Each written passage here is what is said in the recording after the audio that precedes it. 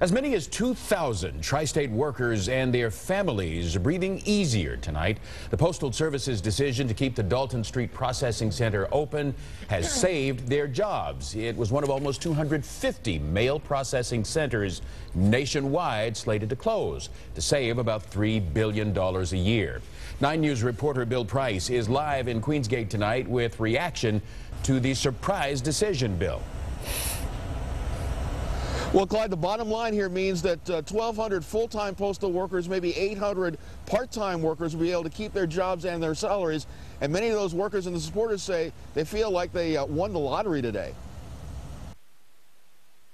All right, yeah.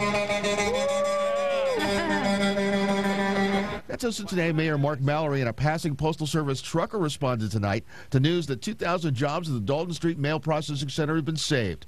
Postal workers and the union officials were very relieved at the surprise good news. We went in there, we always go in expecting the worst, hoping for the best, and today we heard the best. I'm ecstatic, actually, relieved. Couldn't be happier right now. Yeah. Christmas in February.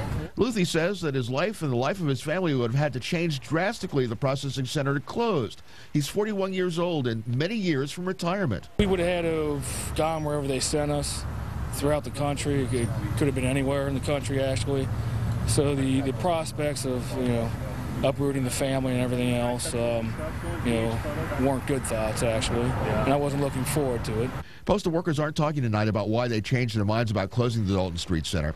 Union officials say they think a feasibility study showed administrators it was simply too expensive to easily shut down. If you look at the area, it serves 2.2 million people right here in the heart. We've got all these large businesses in the community. They've heard our message loud and clear.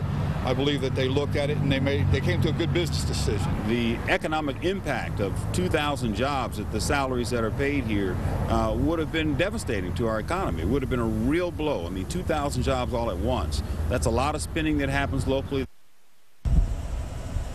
Now, certainly it also means that even though the Dalton Street Mail Processing Center will remain open, it also indicates that postal union chiefs will have a lot of tough negotiations about salaries and benefits to come.